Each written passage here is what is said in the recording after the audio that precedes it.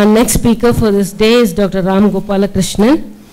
Actually, I must say he's a household name in IIT. Most of our patients are being referred to him, and we always get guided by Sir from Apollo. He's a senior consultant, Institute of Infectious Diseases, Apollo Hospital and Apollo Children's Hospital. I now hand over the dais to Dr. Ram.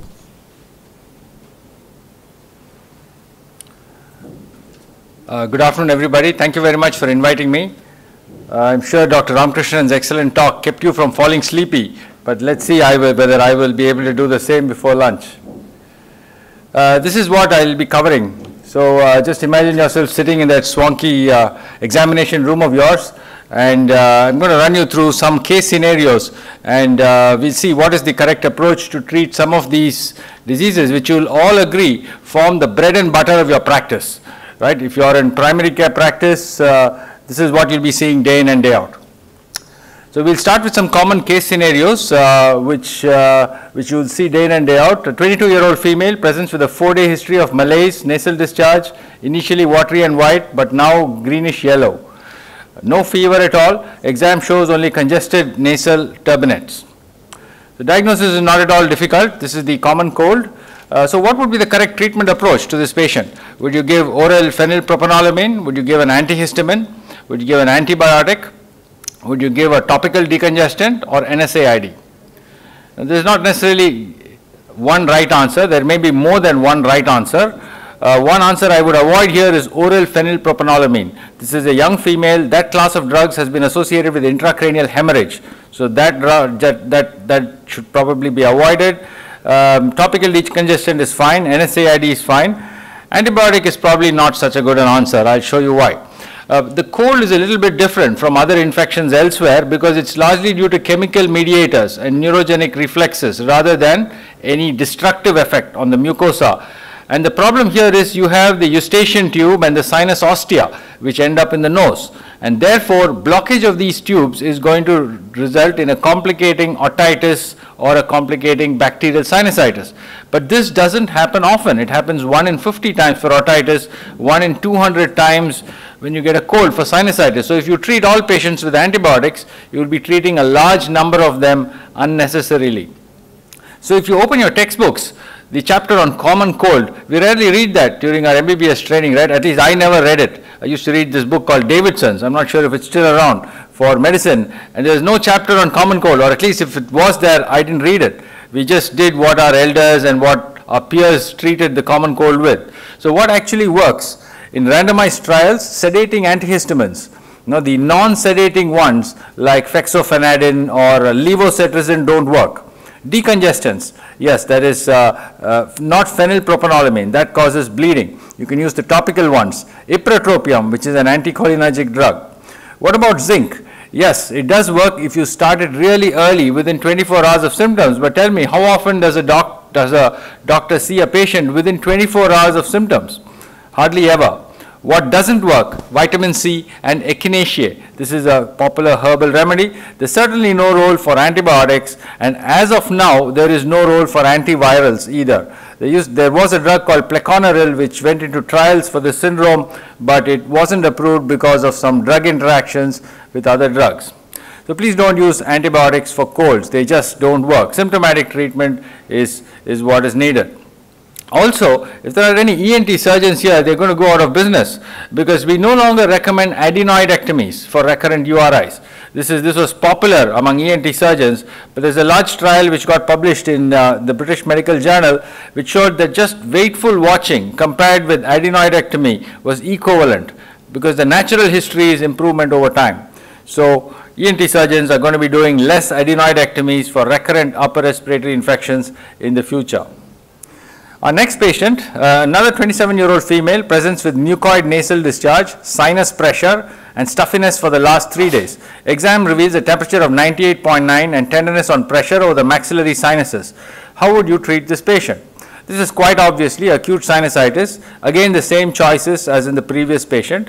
Again, many of the same considerations apply, but in some situations, you may need to use an antibiotic. I'll tell you where. The reality is most patients with sinusitis have a viral infection. That is what causes sinusitis. And if you run all patients with a common cold through a CT scan machine, you will find that the majority of them, 87% of them, actually have sinus opacification. And if you ask the patient, do you have yellow purulent nasal discharge, and they say yes, that means a bacterial infection only half the time. So even that history is not reliable. If you truly have a bacterial sinusitis, the two main organisms are the pneumococcus and Haemophilus influenzae. So there are many studies on acute sinusitis on the literature, but the truth is 50% spontaneous resolution of this syndrome within 3 days. They have studied amoxicillin clavulanate, cefuroxime with good cure rates. One study showed that 3 days of cotrimoxazole is as good as 10 days. And if you look at studies of studies, so-called meta-analyses, then you need to treat 13 adults to benefit one. In other words, 12 adults either have a virus or just have bacteria which go away on their own. And then that number is lower in children. So sinusitis is certainly worthwhile treating in children, but just know that a large majority of patients have viral infections.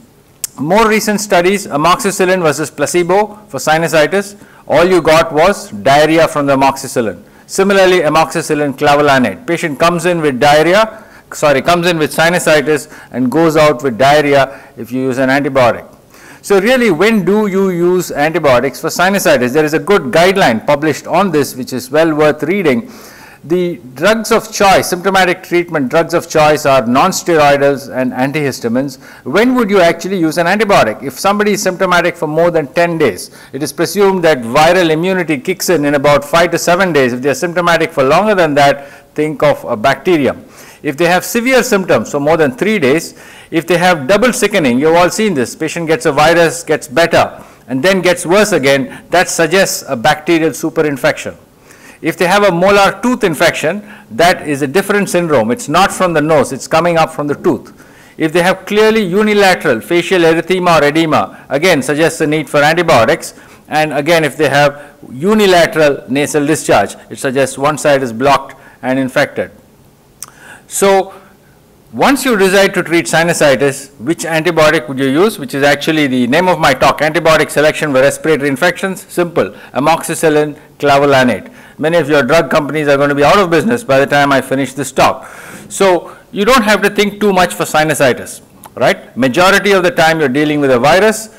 The rest of the time amoxicillin clavulanate is good enough. You could use other drugs like quinolones. We suggest you avoid cephalosporins. Duration of treatment not very long, 5 to 7 days in adults, 10 days in children. Some situations where there are comorbidities or where there is recent antibiotic exposure, double the dose of amoxicillin clavulanate, basically to cover penicillin resistant pneumococcus, not a major problem in India. Our next patient, 16 years old, healthy, presents with a sore throat, right? Exam reveals a temperature of 101 and you can see those white patches on the tonsils. No cervical nodes. It's a very, very common clinical syndrome in practice. So this is acute pharyngitis. What are your options here? Would you give a macrolide like azithromycin, oral cephalosporin? Would you get a throat culture? Would you get a rapid streptococcal screen, which is not widely done in India? Or would you do that and proceed to a throat culture if negative? So these are the options for a very, very common syndrome, which is often treated wrong. And why is that? If you look at the causes of acute pharyngitis, it is largely bacterial. It is usually streptococcal versus viral. The causes, if you look at that list, if you look at treatable causes, hardly any, mainly streptococcus. This is a sexually transmitted disease. We hardly see diphtheria. Whereas all these viruses, there's very little treatment available. So most of the time, your decision is this strep or is this a respiratory virus?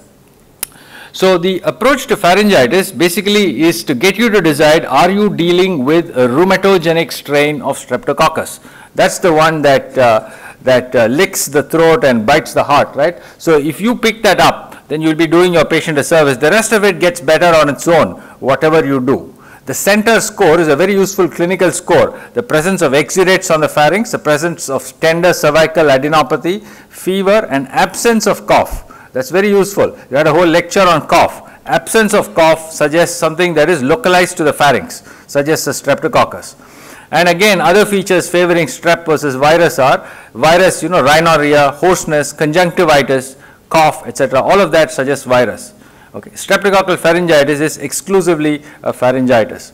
But whatever you do, you really can't make the diagnosis with 100% accuracy, so you just have to rely on tests most of the time. Certainly, please don't treat streptococcal or any sore throat empirically without confirmation.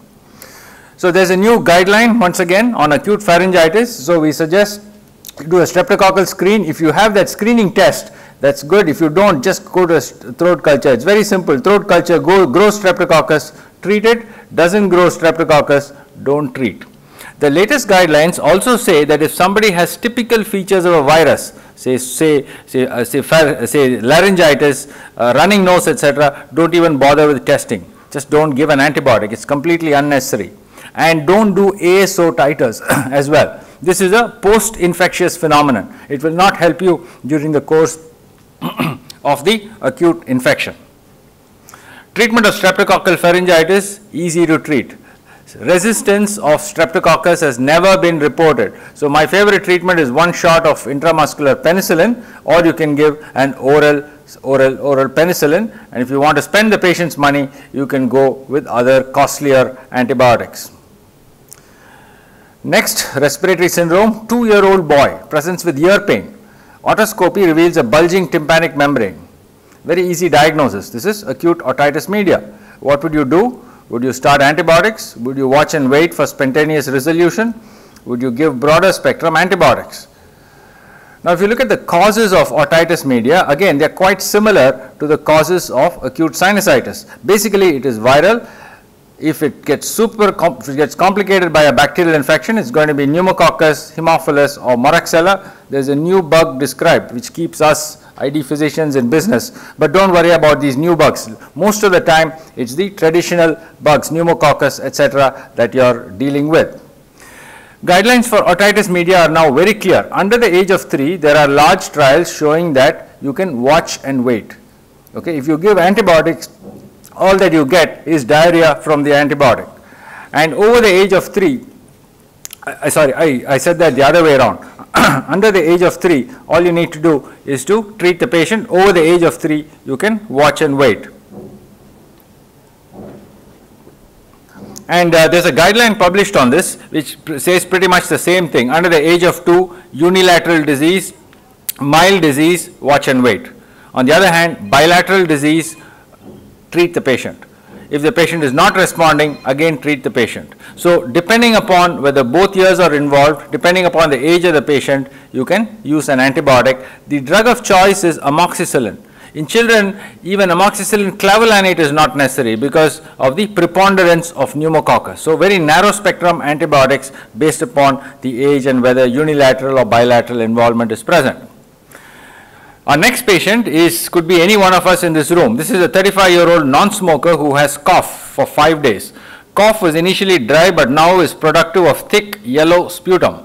Lungs are clear, temperature is normal, saturation is good, chest X-ray is clear. So what is the diagnosis? This is the acute bronchitis syndrome.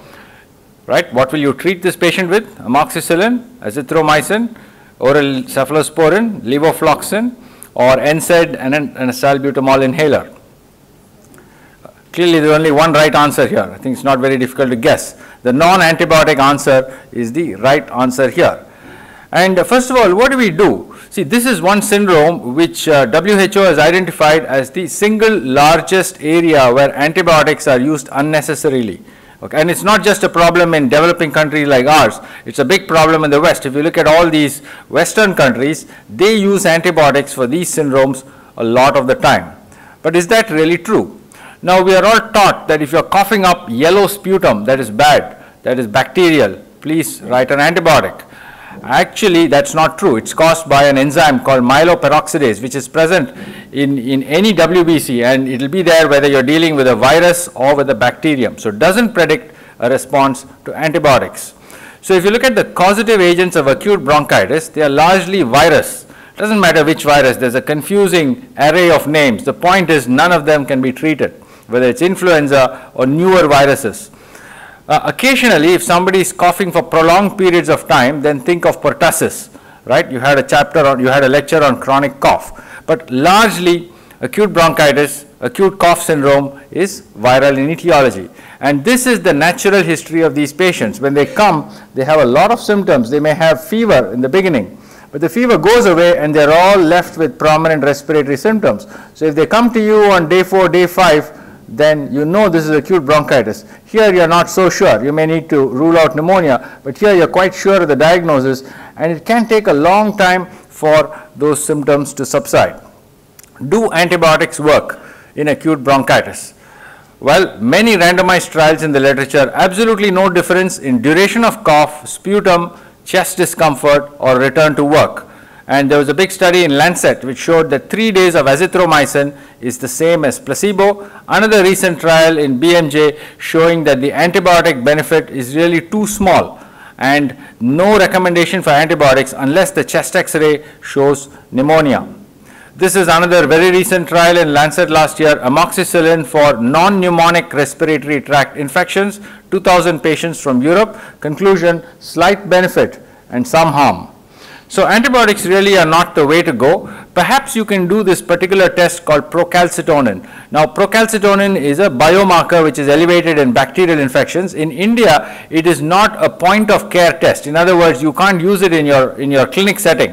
You have to send it off to a lab. It takes a day or so to return. So it's not useful for clinical decision making. But if it's available as a point of care test, this may help us. Elevated procalcitonin, bacterial infection, antibiotics. If that is negative, then you don't need antibiotics. So what do your books say about acute bronchitis? If you look at the small Sanford guide on antibiotics, antimicrobial therapy only if pneumonia is present, purulent sputum alone not an indicator. If you look at a textbook of infectious disease, value of antibiotics is uncertain and is not recommended as a general practice. But you can't have that patient leave your consulting room without a prescription, right? Otherwise they'll just go to the doctor next door and you will lose your practice. So you send the patient home happy with a salbutamol inhaler or with a non-steroidals, which actually give a lot of, try it next time you get acute bronchitis, you get a lot of symptomatic relief. But please don't give an antibiotic. They don't work in any way over here. Next syndrome, this is a smoker. He's 67 years old. Has been smoking for a number of years.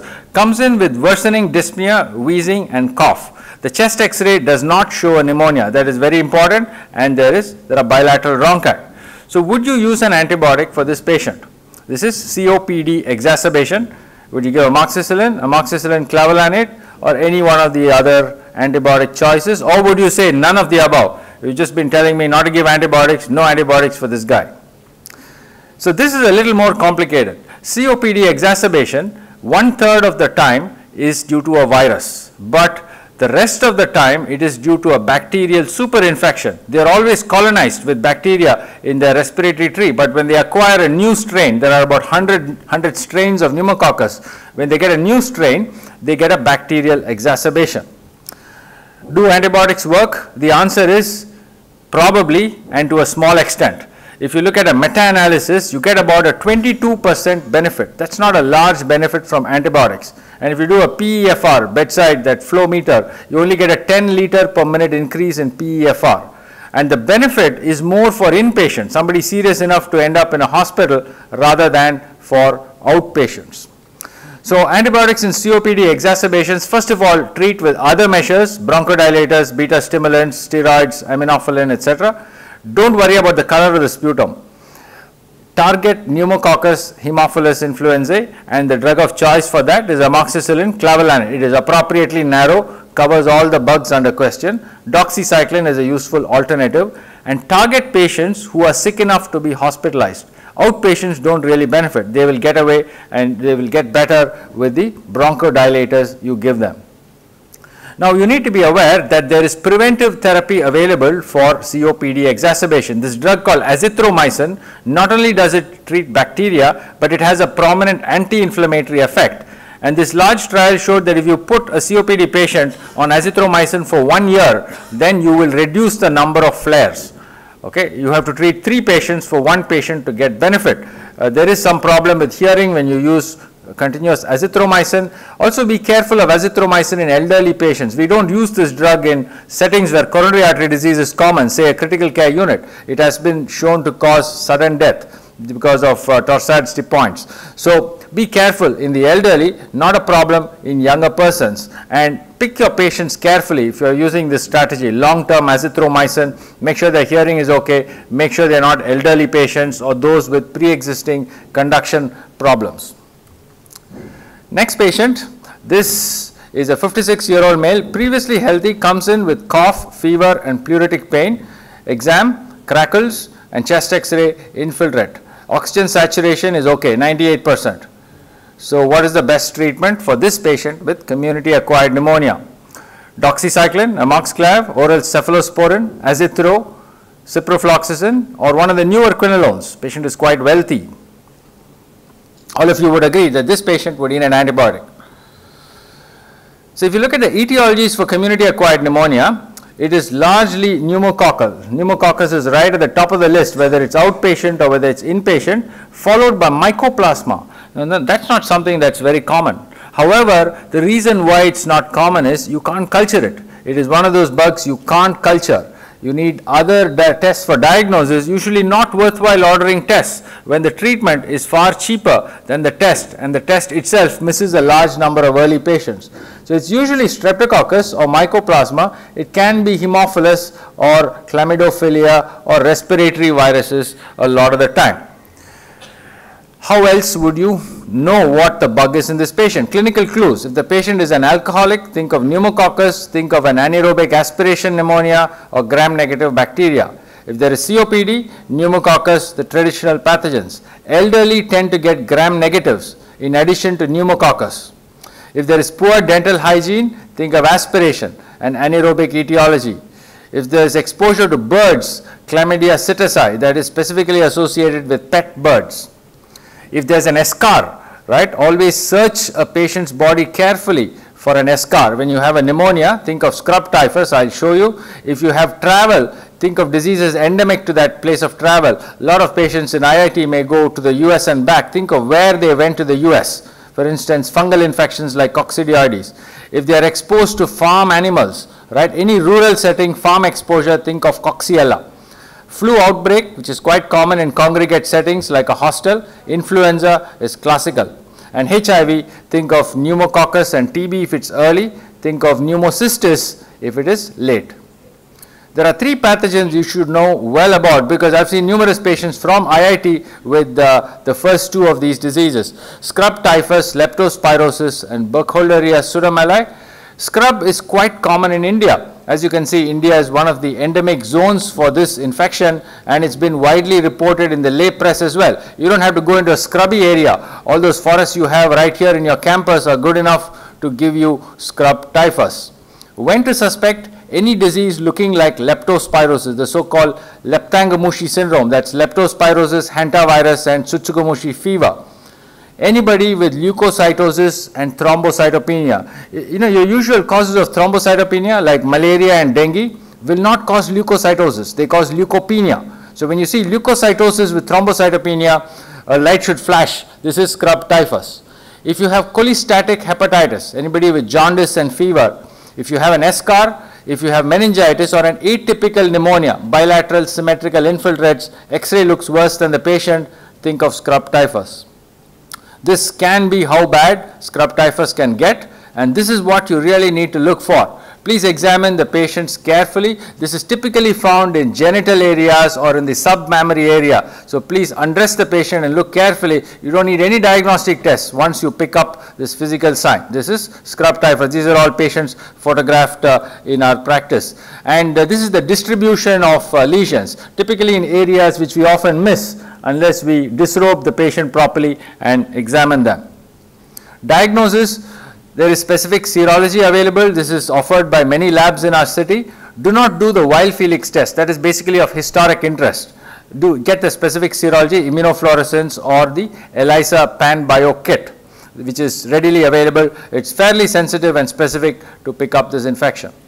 Leptospirosis is a consideration, especially when there is water exposure or during the monsoons, when you have to wade through water, or can often cause a hemorrhagic pneumonia and associated jaundice with the full package of Weil syndrome and renal failure. Melioidosis is another bug you need to think of, especially in your elderly and your diabetics. India is one of the endemic areas. It can present either with a pneumonia or with abscesses, either in the joint or in the bone or in the spleen, etc. And it can even mimic TB because chronic melioidosis has a granulomatous histopathology. They can come in with sepsis, with multiple nodular infiltrates, or with more chronic presentations. Okay, the clue is to think about this disease in any diabetic who is progressing rapidly.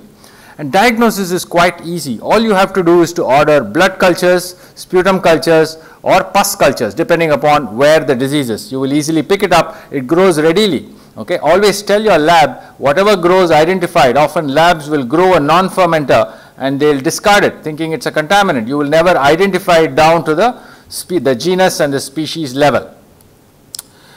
Viruses are important. This term influenza-like illness, ILI, is important. This was a study of ILI showing that many of these patients are severe enough to end up in the hospital. So a lot of the times when you have pneumonia, it's actually a severe virus which ends up in the hospital. Numerous viruses cause this syndrome, influenza-like illness. But what we are really worried about is H1N1, because this is the one treatable viral pneumonia.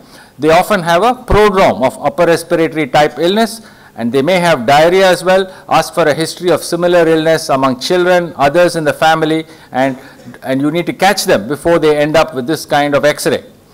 H1N1 diagnosis, beware of rapid antigen tests. Okay, please go straight for PCR tests. If you are thinking of this diagnosis, most of the time if it's an outpatient, you don't need to test, you don't need to treat. They just get better on their own. You really need to test and treat only for patients who are bad enough to get admitted to the hospital. And this is one situation where you order your test and straight away start your antiviral. You stop the antiviral if the test is negative. You don't wait for the report because you lose precious time in these patients. So when you have patients with community acquired pneumonia, please order a chest X-ray. Always don't go by physical exam. I'll tell you why. If for some reason you can't get an X-ray, for instance, patient is pregnant, okay, please do an ultrasound that can help pick up consolidation. Use pulse oximetry. This is very, very useful in your clinics just to tell you how sick this patient is. And don't test outpatients. Testing is a waste of time. You can predict this is going to be pneumococcus, mycoplasma, etc. So don't test outpatients at all. And don't rely too much on physical exam. Physical exam is fine if you pick up findings like crackles or bronchial breathing. But this was a study of professors from whom the X-ray findings were hidden. And they found that the professors actually picked up the pneumonia only 50 to 70% of the time. They missed the diagnosis. So always get a chest X-ray before you tell a patient you don't have pneumonia. Then decide how severe it is. Look at any one of these scores. The most commonly used bedside score is the Curb 65 score. Confusion, uremia, respiratory rate high, low blood pressure, age greater than 65. And very simple. If they have a score of 1, you treat them as an outpatient. More than 1, you admit them. More than 3, they need ICU care. So useful way of deciding where your patient needs to end up. Now these are some guidelines from the West, and I have modified them for our Indian situation. What antibiotics are appropriate for community acquired pneumonia? If you have a previously healthy patient like your typical IIT student here, okay, macrolide, azithromycin or clarithromycin is the drug of choice because it does well against pneumococcus as well as mycoplasma, which would be the #1 cause of pneumonia in this situation. Similarly, doxycycline, that would give you some cover against scrub typhus as well, which is quite common here. If you have comorbidities, right, diabetes or congestive heart failure, elderly patient, then add specific pneumococcal coverage. Amoxicillin clavulanate, it will cover Staph aureus as well, plus the macrolide. The other option is a newer generation quinolone, but there are some reservations about that. I'll show you why. For children, it is pneumococcus, pneumococcus, pneumococcus. You don't even have mycoplasma often in children. So amoxicillin is really the drug you need to treat, and just 5 to 10 days maximum is good, is treatment. You only need to add mycoplasma cover for older children, 12 to 18 years of age. Young children, amoxicillin, older children, amoxicillin plus macrolide. Certain antibiotics are to be avoided. Quite simply, if it starts with Ceph, avoid it. Whatever is Ceph is not a good word. Okay? Many other antibiotics have no role in your outpatient practice for pneumonia. Gemifloxacin, this antibiotic has a 20% incidence of rash if you use it in young women. Cipro and ofloxacin have no pneumococcal activity. They're basically gram-negative spectrum drugs. Linezolide is completely unnecessary, does not cover H flu as well. Chloramphenicol will only give your patient aplastic anemia, erythromycin diarrhea, and roxithromycin photosensitivity. So please don't use any of these antibiotics. If your patient is bad enough to get admitted to the hospital, what are your considerations? Again, same bugs, pneumococcus, mycoplasma. The only difference here is that Legionella comes into the list as well, but largely the spectrum of bugs is quite the same. What tests would you order for an inpatient pneumonia? Blood and sputum cultures are optional. You don't want to do them, don't do them, because by and large you can predict what's going on. They are more important in elderly or those with comorbidities who may not improve quickly. However, you should consider H1N1 testing, right, if there is an outbreak going on, and these urinary tests are again more important in very severely ill patient. Clinically, you should be able to decide, is this an atypical or a typical pneumonia? Atypical, you need macrolide based therapy. Typical, you need pneumococcal therapy. Or are there risk factors for aspiration? So guidelines for treating inpatient pneumonia, you start off with a beta-lactam. You can use, again, amoxicillin clavulanate is great, but so are the third generation. This should be cefotaxime or ceftriaxone, plus a macrolide, azithro or clarithromycin. Alternatively, doxycycline is just fine. Respiratory tract fluoroquinolones are also on that list, but I'll tell you more about them.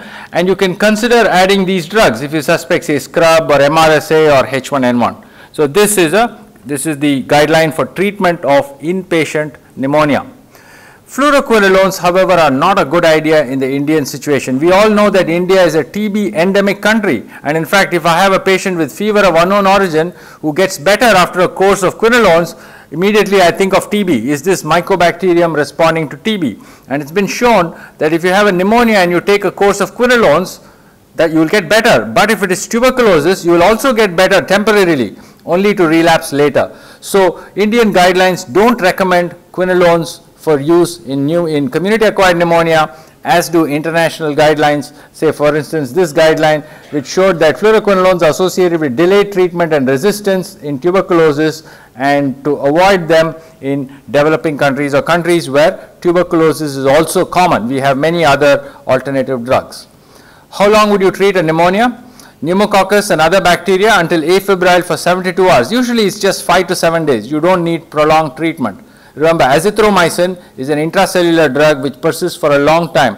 So 3 days of therapy equals 6 days of actual intracellular levels.